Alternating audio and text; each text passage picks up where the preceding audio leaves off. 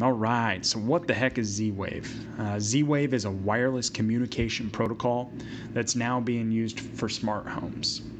Now, the way that I like to really break down Z-Wave is I want you to think of Bluetooth. It's going to be very similar to that.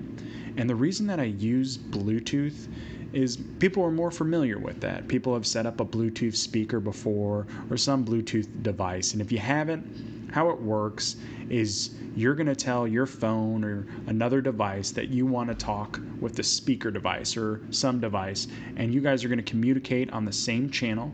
You guys are going to be talking with each other, and from there you'd be able to control your speaker.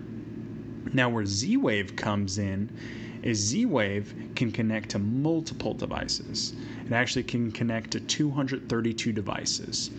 And what makes it different is these devices, so for instance, if you connected a thermostat, a lock, a light switch, a light bulb, they'd all actually be able to communicate with each other.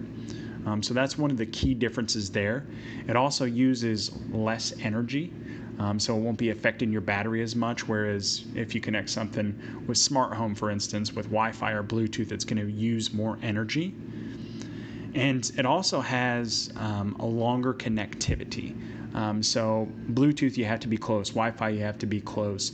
But with Z-Wave, it's much longer and wider. And how these smart homes are working is all of these devices are going to be talking with each other on this Z-Wave network. So it's going to be separate from the Wi-Fi or any other waves that you might have in your house.